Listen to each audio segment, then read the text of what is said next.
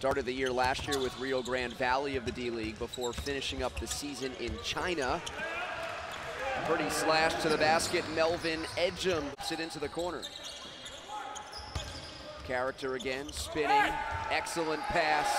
Ejim on the move to the rim. Checked in for Erie, out there with Tyler Harvey.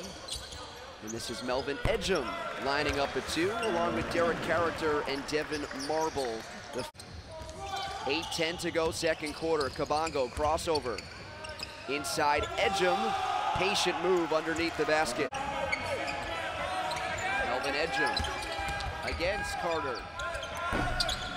Shoots over Carter and scores. Players have to get better, and it's up to you to take advantage and put your time in the gym. How's that for a 3 move?